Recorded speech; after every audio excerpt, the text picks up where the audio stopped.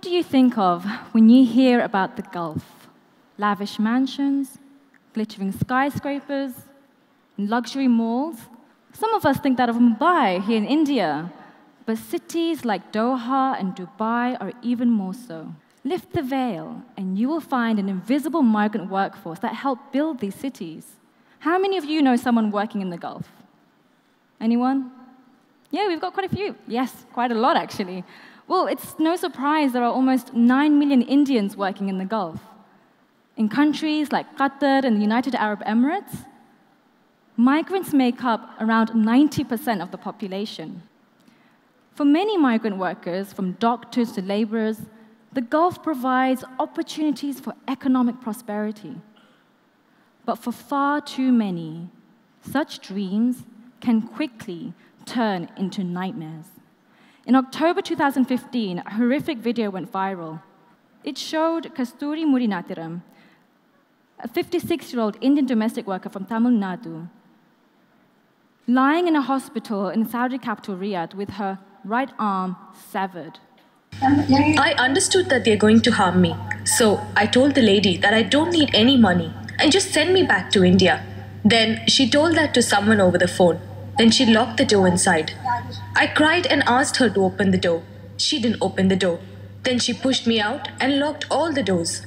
Kasturi pleaded with the employer to return home to India, but when she refused, Kasturi tried to escape out of a window using a sari as a rope. But she fell, and she lost consciousness.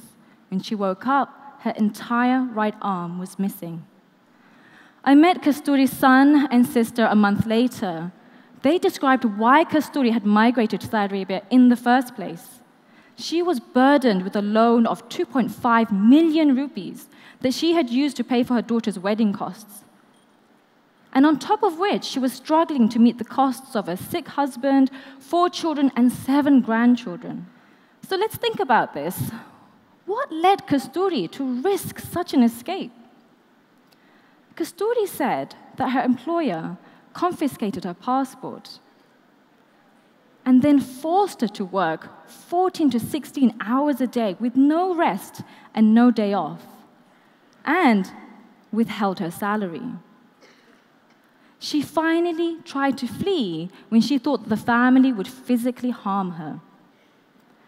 There are hundreds of thousands of Indian domestic workers in the Gulf region, from states like Kerala, Andhra Pradesh, and Tamil Nadu. For many, migrating is the only option that they have as a solution to their poverty. These brave women all leave with the same dream: to build a better life. As part of my work, I have interviewed hundreds of domestic workers in the Gulf region, and I am sorry to say that Kasturi's plight is not uncommon. In 2008, I began working for Amnesty International, where I was documenting human rights violations in Gulf states like Saudi Arabia. I received dozens of cases of families of domestic workers who lost contact with them shortly after they'd been abused.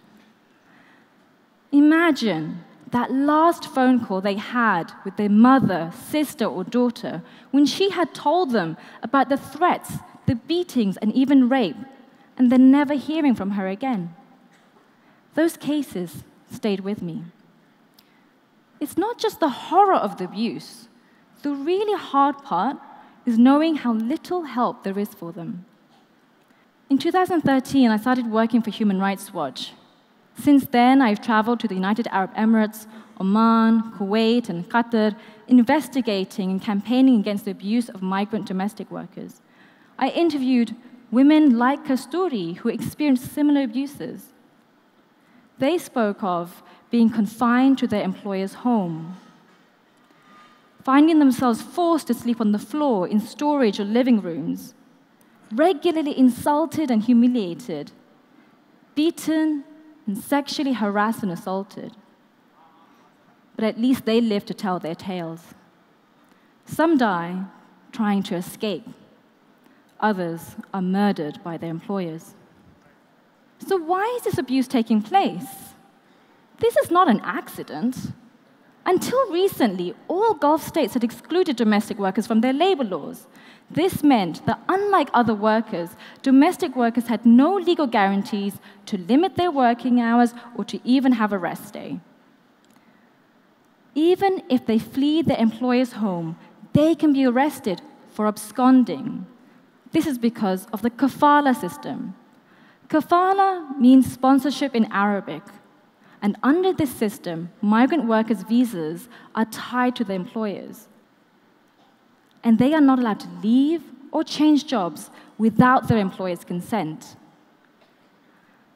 Yet historically, the kafala system was actually about hospitality. The host in the Middle East would act as a sponsor for their guest and take full responsibility for them. But after the oil boom in the 70s, when Gulf states began to recruit millions of migrant workers, the kafala system soon became about control. Unscrupulous employers could exploit and abuse workers knowing that they had no choice but to put up with it. But change is in the winds. For more than 15 years, Human Rights Watch has exposed the abuse that domestic workers have faced and advocated for increased protections.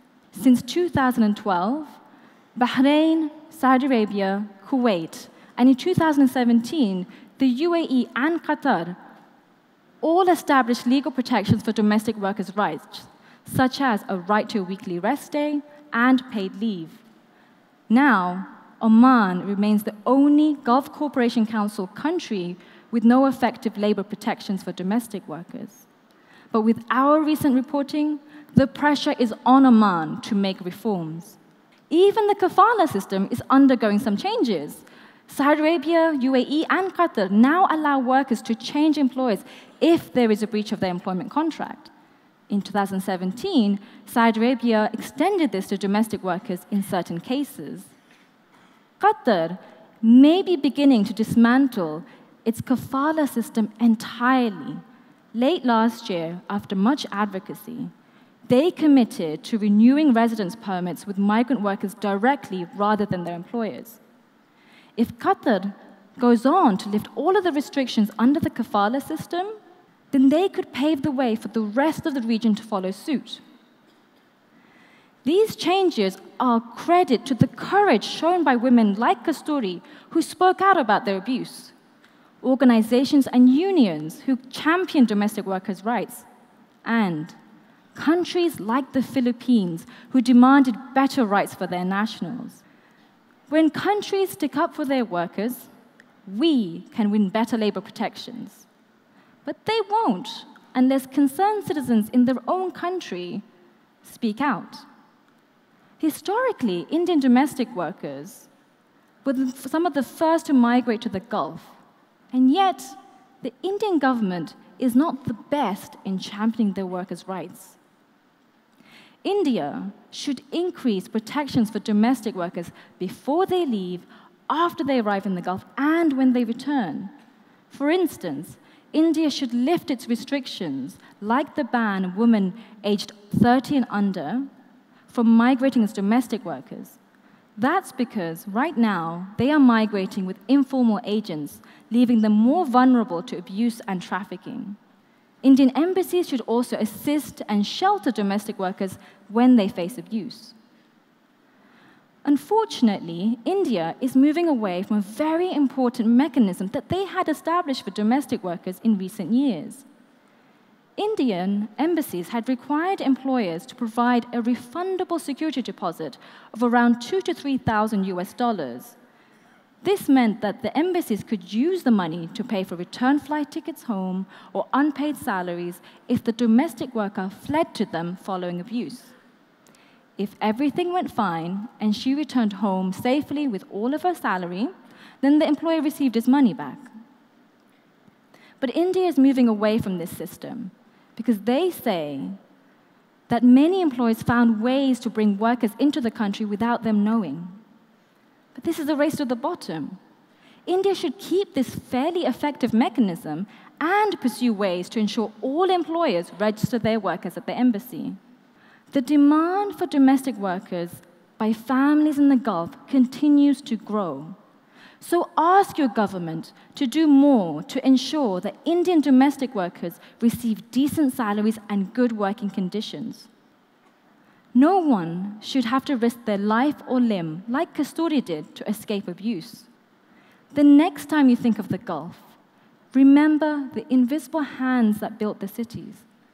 And remember the domestic workers who left behind their own families to look after other people's children and homes. They deserve to have their rights protected and to be treated with respect.